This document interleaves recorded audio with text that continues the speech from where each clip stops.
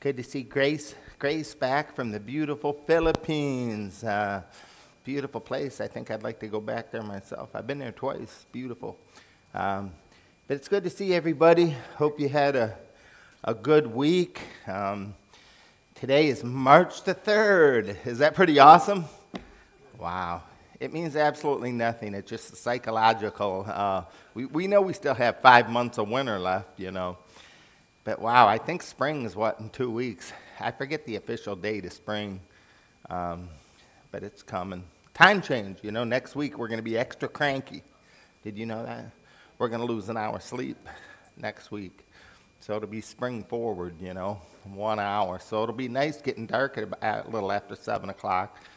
So I don't know what we're gaining every day, 2-3 minutes of daylight, but hallelujah. All righty. So today we're going to talk about one of the most interesting verses in the Bible. Did you get your handouts? We're going to be talking about one of the most interesting verses, Romans 8:28. And I say it every time, not every time maybe, but most of the time when I talk about Romans 8:28. It's a verse that we like to quote to other people. It's not a verse that we like quoted to us. Because when somebody quotes Romans 8:28 to us, that means we're going through the hard time, you know. But we don't mean to discourage people using this verse. This is supposed to be an encouraging verse, okay? To realize what? God is in control. And, you know, sometimes we fail to realize that, even as Christians, you know, even though we trust in the Lord with all of our heart, lean not to your own understanding. In the flesh, sometimes we just forget that. And so things come into our lives, kind of just smack us, just hit us hard. And when the dust settles, we wonder what in the world just happened, you know. Is God still there? Does God still love me? I mean, how did God let this happen, you know, when it seems like some wicked people just don't get cancer, right, live to 90, on and on and on and on. This is not fair, right? So sometimes we don't say that with our lips, but we feel it in our heart. Like, what in the world is going on? But, you know, Solomon teaches us that good things and bad things happen to us all. God sends rain upon the just as well as the unjust. God allows trials to come into our lives. And it's like the psalmist said, when God's done, when these problems are over, I will come forth as gold, right? I think about Ron Hamilton. He wrote that famous song, you know, a.k.a. Patch the Pirate. Rejoice in the Lord. He makes no mistakes, you know. And that's hard to swallow sometimes if we're being honest, you know. But God doesn't make mistakes. He has a purpose and a plan for everything, which leads us to our scripture. And we know, wow, look at those first 3 words. And we know. What's that have to do with? Confidence, right? Paul said one time, being confident of this very thing, that he that began a good work in me will perform it until the day of Jesus Christ. So we're just trusting that. But let's pray before we dig in. Father, I pray that you will use this scripture. Just a very interesting scripture, perhaps one of the most interesting scriptures in the whole Word of God. And Lord, because it deals with problems, it deals with trials and tribulations. And Lord, we have those moments of doubt. And Lord, we think about this verse, and certainly it brings comfort to us. And I pray that you will help us as we look at this verse today. And I pray that you will help us to be reminded about how powerful it is and how helpful it is when we go through these valleys of the shadow of death, Lord. And I ask it in Jesus' name. Amen. Well, let's look at it again. We know that all things work together. Notice that word together. It's like a puzzle. You get that puzzle, you open the box. Wow. Does it look like the picture on the cover of the box? Man, it does not look like the picture on the box. It is a jumbled mess. But then you take a piece and you put all the flats. You know, I don't know how you put together a puzzle. You look for those four corners. You look for all the flat pieces, get that frame done, and then, man, you just keep putting it together. And guess what? Slowly but surely, that puzzle will begin to look like the cover of the box, right?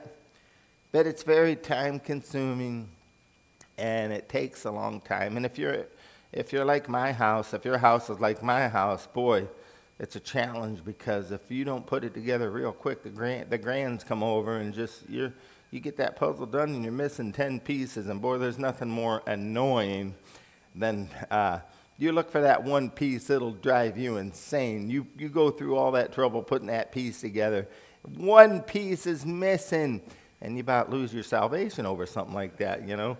But anyways, just like that puzzle, work together. It all works together. And then this is a part we have a problem with, this very next phrase, for good. Wow. This is where our faith really, the rubber really meets the road. For good. All things. This is probably one of the most disputable, most disputed scriptures in the whole Bible. How could that be good? What happened? Well, here's the thing. We're not God. We don't see the whole picture. It's just kind of like in the airplane. You get up there, get a different perspective. You look down. Wow, man, this looks different than it does down here. See, down here we have all these blocks, these walls. So many blocks, but you know, God doesn't have that, you know. And so God knows what he's doing. We just have to trust him again, and then hence, that's what Proverbs 3:5, trust in the Lord with all your heart, and lean not to your own understanding. And that's the hard part. We know that all things work together for good. For who? For everybody? Not what it says. That's point number one, right, that we're going to look at. To them that love God, to them who are the called. Now here, look at this phrase, according to his purpose. So God has a purpose. And what is that purpose? To conform us to the image of his Son. That is the purpose of God. Think about that. Don't lose sight of that. God's purpose for our lives is to lead us to the image of his Son. Now, what's our purpose? Well, have it easy. Let's be honest. Our purposes are about having it easy. In life, at work, right? With our church, we want everything easy. We want everything to go smoothly, right? Is that reality? Is it reality for everything to go smoothly? No. So, look at verse 29. For whom he did foreknow, he also did predestinate. Right? Wow, that's a big word. Foreknowledge and predestination. A lot of people fight and argue over those things, right? But foreknowledge and predestinate. But what did God, in God's foreknowledge, what did he predestinate for us to do? To be conformed to the image of his Son, that he might be the firstborn among many brethren. Realize this, God allows every circumstance to come into our lives for our betterment. Think about that. God has a purpose for every circumstance that comes into our lives. And what is that purpose? To make us more like Jesus, right? And to make us stronger. You're not going to be made strong, right, without resistance. Resistance is what builds strength. Doesn't matter, man. You're working out. What causes the human body to get stronger? Resistance. And so, in our lives, you look at those areas that made your faith stronger, that made you stronger as a person. It wasn't those times going downhill, sliding, using no effort, just rolling. It's when you struggled. It's when you went uphill. It's when that resistance made you stronger and stronger and stronger. It's kind of like the man, he had a dream, and that there was going to be a big rock outside his house, and he was going to move that rock. So sure enough, next morning he gets up, and there's a huge rock. He's like, wow, just like my dream. And he began to push that rock. Man, this is what God wants. I had a dream about this, and he couldn't move it. And he kept pushing it and pushing it and pushing it. He's getting frustrated. God, why did you give me that vision about moving that rock? Now I can't move that rock. Now I'm frustrated. I'm angry. But nonetheless, he kept pushing it. He kept believing. He kept pushing it and pushing it, pushing it. And you know what? He didn't realize by doing that, what was he doing? He was getting stronger and stronger and stronger. It gave him a purpose. It gave him something to do, even though it was hard, even though he's never going to accomplish it, right? But nonetheless, he thought it was a failure. The whole thing was a failure. But guess what? God taught him a lesson. He learned this wasn't necessarily to move this rock, right? It was to make me stronger. So God will put things in our lives sometime, and we'll get frustrated. We think, man, I failed. But no, you didn't fail, right, if you keep going. But that resistance, that failure, it just helps to make you stronger. I think about Abraham Lincoln. Abraham Lincoln, you've probably seen billboards, different things. One thing Abraham Lincoln is famous for, well, it's the Civil War, freeing the slaves. Also, he's famous for failure. I don't have the statistics right here. But, man, he failed. Ran for office, failed, right? Business, failed.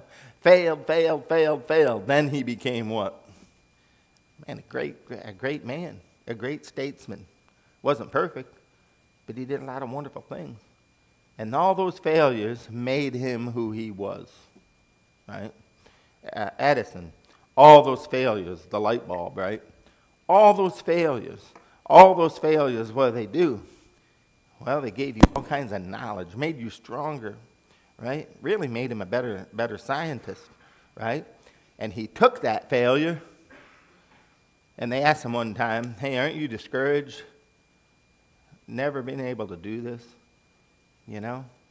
And one time in particular, I remember the story, he had a big press conference, and all the people were there, and he lit this light bulb up, and it only burned for like seconds.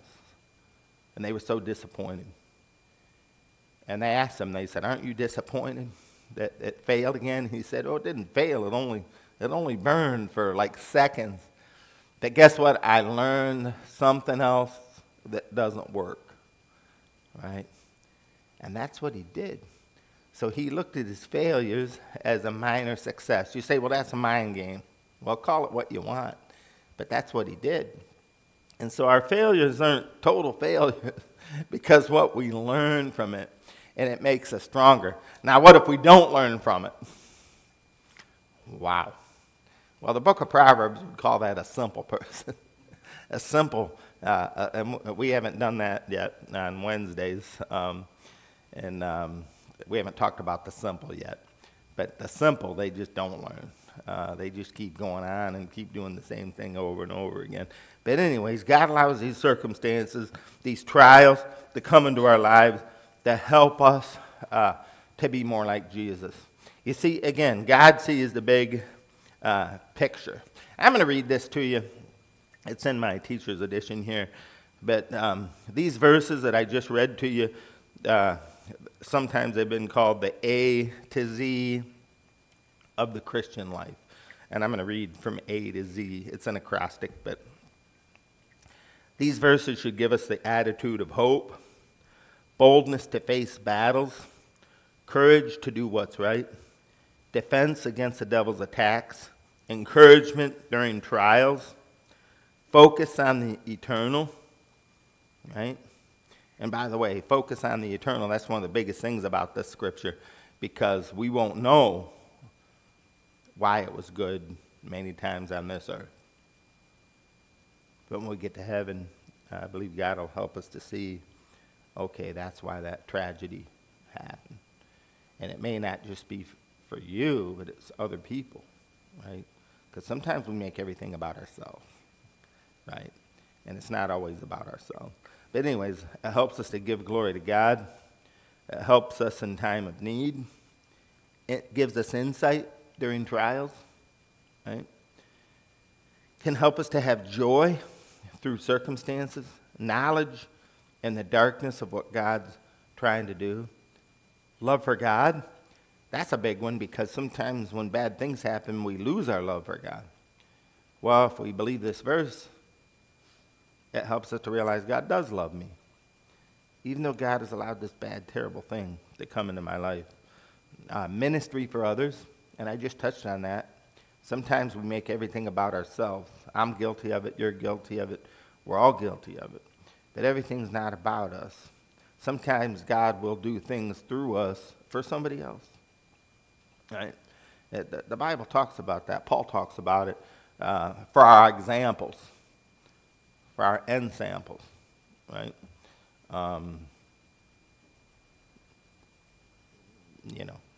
Ananias and Sapphira, they lied.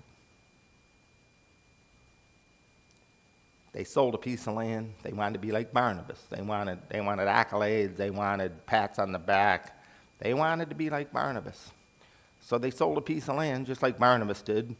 They lied. They said, we brought all the money. Here it is. They didn't. They just brought part of the money, but they wanted people to think that they were just like Barnabas. Well, God killed them both. You remember that? And God doesn't kill all liars. I'm so thankful for that. But God chose to kill them. And the Bible says great fear came upon the church. So is that fair? Why would God kill these two people and many other people, like David, for instance? He did something worse, really. I mean, as far as sin goes. But God didn't kill him. Why'd God kill him? Well, sometimes God will just make an example out of people. I don't understand why. I don't know why God does what he does. Again, foreknowledge, right? And he predestined, right? And I don't understand it all, right? And we won't. We won't understand it till we get to heaven. So sometimes God does things for other people to see, right? So what he does sometimes. Nutrition for the famine of blessing to feed us. Offering of praise. Purpose of our lives. And boy, we see that. Quality for our lives. That's an interesting one. You think about quality. Sometimes we think the rich and famous, so to speak, that man, what a quality of life. Man, to live like that, have your own airplanes and all this kind of stuff. And then you hear some of them have to get shots and take medicine just to fall asleep at night because they're depressed or because they can't even sleep. They have no or drugs. They get no enjoyment from all the things we see. Like, wow, if I had that, what a life. But a lot of people that have that, what? They're not happy at all. As a matter of fact, they're very, very miserable. And sometimes they famously meet early death. Many, many, many examples of that. But what is a good quality of life?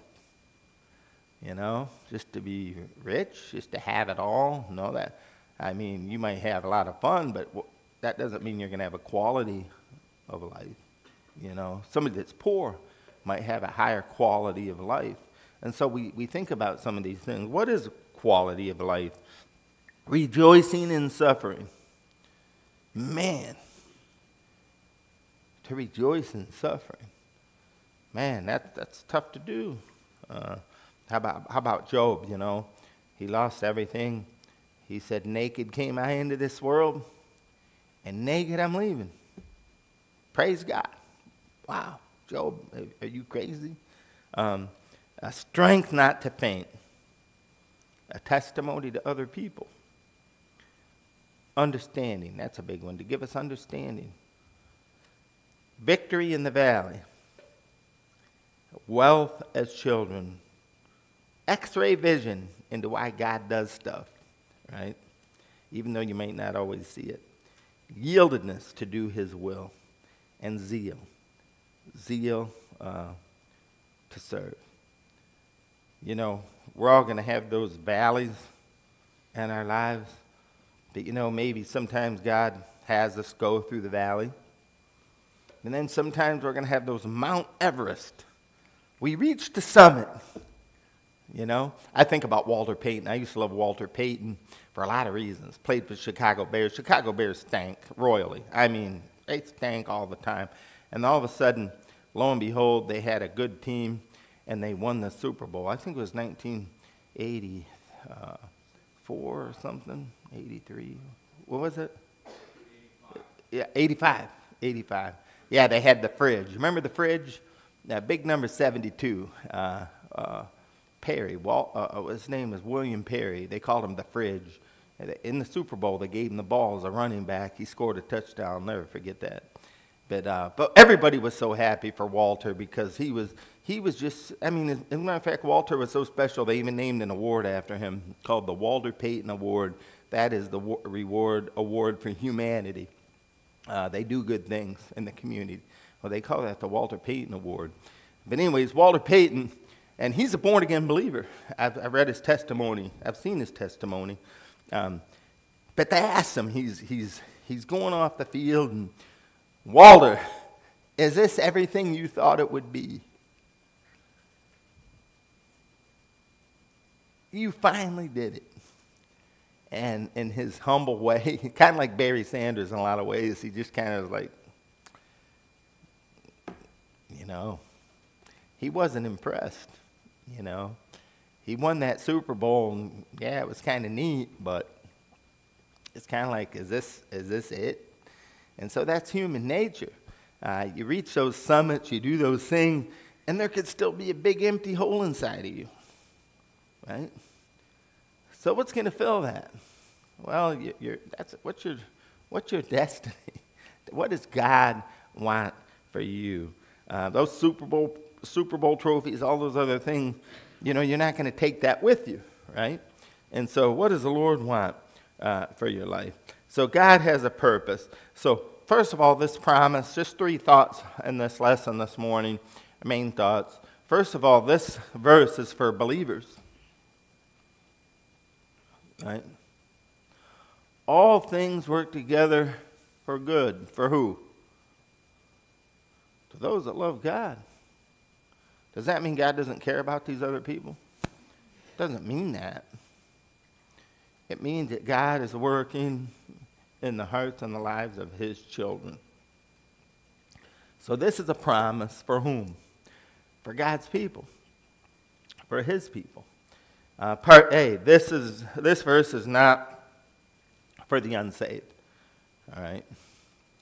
Now, full disclosure, do I believe God works in the hearts of the unsaved? Oh, yeah. We see that with Paul. God was working, convicting. God said it's hard for you to kick against the pricks. Boy, that's weird terminology. What's that mean? It means that it was getting very painful for Paul to kill these Christians. Very painful. Every time he did it, ouch, you know. So God was leading him to salvation. So that's not what I'm talking about here. I'm talking about particularly this verse is not for the unsaved, it's for the saved. How do you know that? Well, obviously we read it. All things work together for good to those that love God. That means that people that belong to God, that verse doesn't apply. They don't have that promise, right? Because they don't belong to God. They're not one of his children. So that's why it's important just to help people become one of his children. I think about Judas, right? And that verse is in our lesson there, Matthew 26, verse 24. The Son of Man goeth as it is written of him, but woe unto that man by whom the Son of Man is betrayed. It had been good for that man if he had not been born. Okay? It didn't work out for good for Judas. All right? And that's an example right there. Okay? Matthew 7 is pretty powerful as well.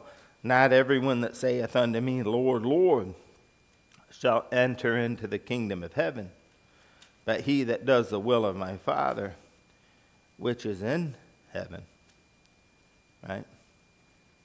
There are professors and there are possessors.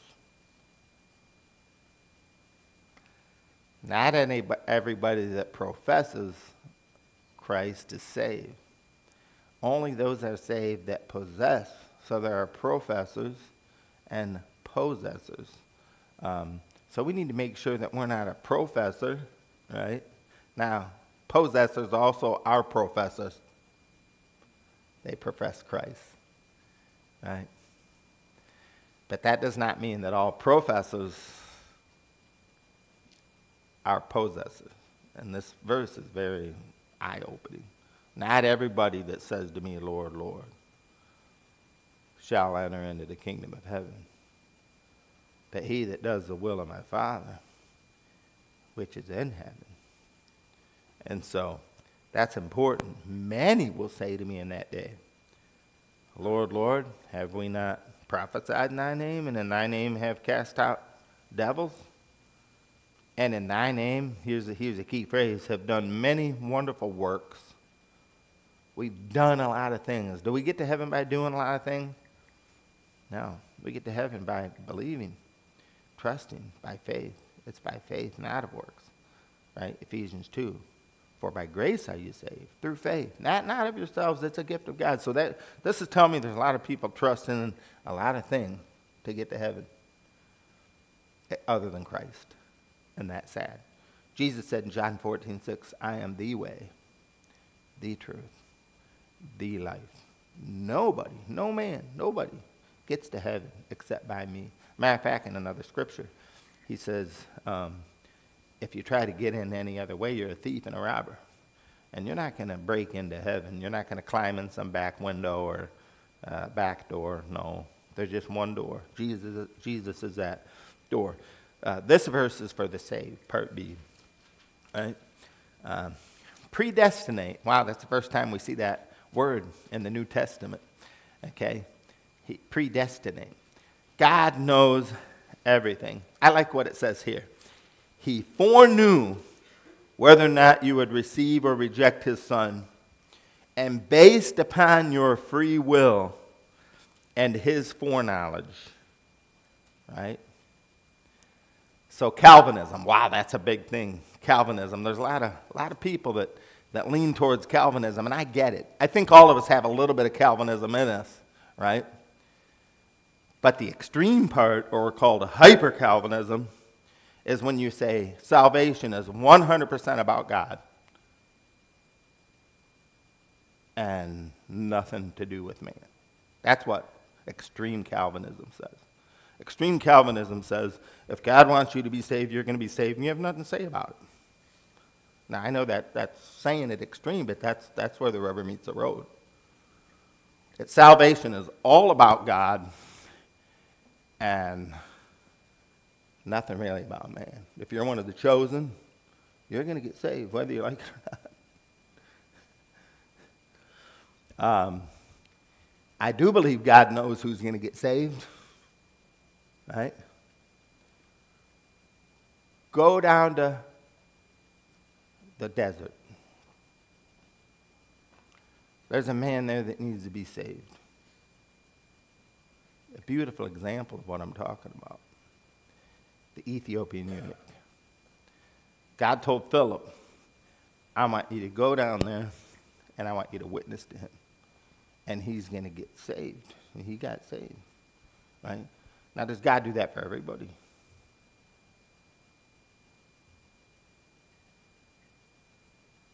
Why'd God do that in this case? Because he was searching. He was seeking.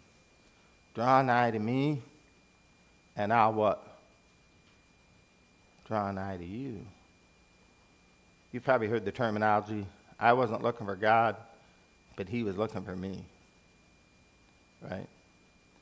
And there's truth in that. But, truth be told, whether you knew it or not, God knew you would be searching for him. You know what I'm saying? And I know this can be confusing sometimes. We have to be careful that we don't get to extremes. That's what this whole thing's about.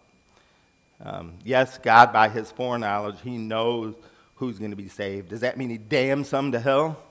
No. God is not willing that any would perish, but that all would come to repentance. But God knows. And I firmly believe with all my heart when that last person gets saved, God said the harvest is over. That's it. And so what do we do in the meantime? We keep going. We keep shining the light, keep giving the message. And then one day, that last person, who's it going to be? I don't know. But God's going to say the harvest is complete. And boom, we're going to be out of here in a moment, in the twinkling of an eye. Right? But anyways, how'd I get off on that? But anyways, it's his people. It's God working in his life and our lives. And again, we can't cherry pick. I am who I am as a result of my life experiences, good and bad. Right? As a pastor, as a husband, as a father, right? As a human being. I stand you before you today, who I am because of it. All my experiences is who I am. Right? Now, you cherry pick those experiences. Well, I take out all the bad. Now I'm not who I am anymore, you know what I'm saying? And that's not life, right? We are who we are as a result of our experiences. And some things we would like to remove. But if we remove all those things, then we're no longer who we're supposed to be. Paul, how about Paul? Man, he lamented over those experiences. As a matter of fact, he even said, I'm not even worthy to be an apostle because I persecuted the church. I did this, I did this, I did. Wait a minute, Paul. You can't take that away. Right? Because without those things, you wouldn't be the Apostle Paul. Right? So am I saying praise God for all the terrible things we've done? No, I'm not saying praise God for all the terrible things we've done. I'm saying, guess what? All those things make us who we are.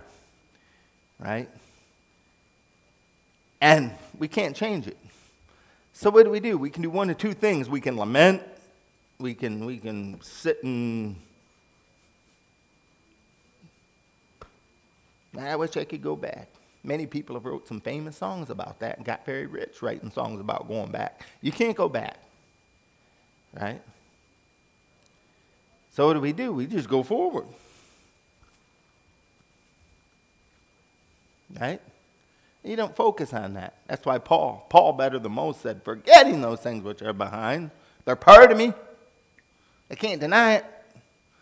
It's who I am, but I'm not going to focus on that and sit and be depressed about it. Now, he did sometimes, but he snapped out of it, right? And he's helping us to see, man, don't focus on that, right? Forget those things which are behind. Press toward the mark for the prize. Who knew that better than Paul? And that's what he tries to do, is to encourage us. Again, it's like those different pieces of that puzzle. Separately, it looks like a jagged mess. But together, wow, it forms a picture. Just like that recipe. Well, chocolate chip cookies. I like me some chocolate chip cookies. You'd have probably never guessed that. But you know what? You look at those ingredients. And go ahead and eat you some flour. That's nasty. Go ahead and eat some raw eggs, right? No, some baking soda. Ooh, that's really bitter, right? Even those semi-sweet chocolate chips or sweet, whatever you use. But you know what? You put it all together, mix it all up. Wow, that recipe. Man, it's something good. And that's what God does in our lives. All things stirred together. All things mixed together. Work for what? Good. So God allowed those things, those ingredients, to come into your life to make you what? To make you good. Right? That's who you are. And all those experiences, God can use you to help other people. Just like God used Paul to help a lot of people because of his own failures. How many times do we look at Romans 7 to encourage ourselves? When Paul struggled with his flesh, when he said, the things that I want to do, I don't do, right? I don't know how many times I've sat in my office and said, I don't know why God allowed you to have a miscarriage. I don't know why God allowed this. I don't know why. But I do believe that God can use this, right? God can use these things in your life to help other people, right? Well, I'd rather God didn't do that. I don't know why. God allows things to happen in our lives. But wouldn't it be a shame if some things happen in our lives and it didn't work for good? That it would be for naught. So these things that happen in our lives, we need to help God make it for good. All things work together for good. But it's not going to happen if we become angry, depressed, despondent. That's what the devil wants. Then that tragedy is not going to be for good. But God can use it for good if we work with God, if we trust God, if we allow God to help it to happen, right? And so when trials come, don't be disheartened by them. Don't be destroyed by them. Realize, hey, you know what? God can use these things. You know who some of the people that God uses the greatest are? The people that reach the lowest depths. I mean, whether they teach on finances. Who often teaches on finances? People that have wrecked their lives financially. And like David Ramsey type people. He learned some things. And so he began to teach other people, right? And now that's just one person, but you can find lots, many, hundreds of thousands of examples, right? Where people had this issue. I don't care if it's being big and overweight, and all of a sudden now they go around teaching other people, helping other people. So these things in their lives that almost destroyed them, drugs, whatever, I don't care what it is. They almost destroyed them, so now they're using it for good. That very thing that almost destroyed them. Wow. Now we can see a little bit of all things work together for good. Conformity as its goal. Conformity. And we talked about that. We touched on that. The goal is to make us stronger, to make us more like Christ. Just like the early illustration I gave about the rock, the man. Man, I know God wanted me to move this rock. I had a dream about it, a vision about it. So every day he goes out there trying to move it, and it failure. But in the midst of that failure, he doesn't realize he's getting stronger and stronger. Right? And so we don't know what God's doing. All things work together for good to those that love God, who are called according to his purpose. Right? But now we have number 2, his promise. Just let me give you these. We're about running out of time. Right? His promise. What's his promise? of the outcome. All things work together for good. Now, he needs our help on that, right? He needs Paul's help on that. He needs us to partner with him for it to come out for good. Not always, okay? But for the most sake, he needs us to answer the call, right? And so his promises are true. Part A, certainty of outcome. And we know, right? A change in its curriculum. That one's a little different. But what's that talking about? God takes us through many steps, and that's what curriculum does. Curriculum has a starting point and an end point, and it has steps in that curriculum. I don't care if it's math, English, whatever. It builds. That curriculum builds. So, in our lives, God builds, and he keeps building to make us stronger. A change in its curriculum. Now, who wrote the curriculum? Here's the key part. And we'd like to change that chapter. We can't change it. It's part of God's curriculum for our lives. And we can't change that curriculum, right? It's those steps of God perfecting you and making you who he wants you to be. Because you're not going to be who God wants you to be with just all sunshine and roses, you know. And then lastly, purpose. His purpose. Realize that. God has a purpose. I love Isaiah 55. We mention it many times when we're talking about this kind of thing. My thoughts are not your thoughts. My ways are not your ways. My thoughts are easy life. Everything good. Those are my thoughts. Those are my ways. My choices. Man, I just want everything to be smooth sailing.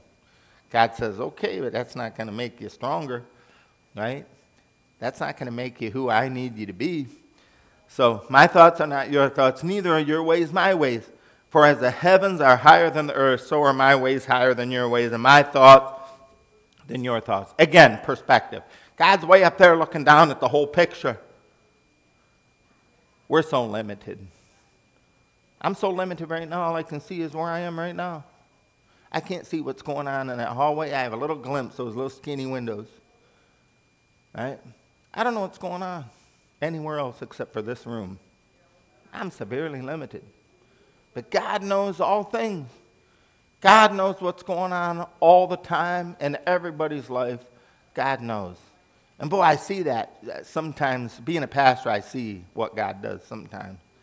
Man, I didn't know why that happened, but later I realized, oh, I can see why that happened, you know. And the same thing in my marriage, my finances, my children. You can see it after the fact many times, but while you're going through it, you don't see it. That's where faith comes in, where you say, hey, God's got it. God's in control. God knows what he's doing. I don't know why this happened, but God has a plan. Many times you don't see it till later. Many times you won't see it till you get to heaven. And that's, again, where faith comes in. Our filter. What is our filter? To see everything through the lens of God, right? That's the filter. And so, very important point right there. And then part B, our focus. Our focus should be Jesus, right? Looking unto Jesus. So when you go through that valley, that problem, rather than let that problem consume you, focus on God. God, why did you let this problem teach me, help me? You know, that's why the psalmist said, I shall come forth as gold. When I am tried, I shall come forth as gold. And then our faith. It'll help strengthen our faith. Right? All right, that's it.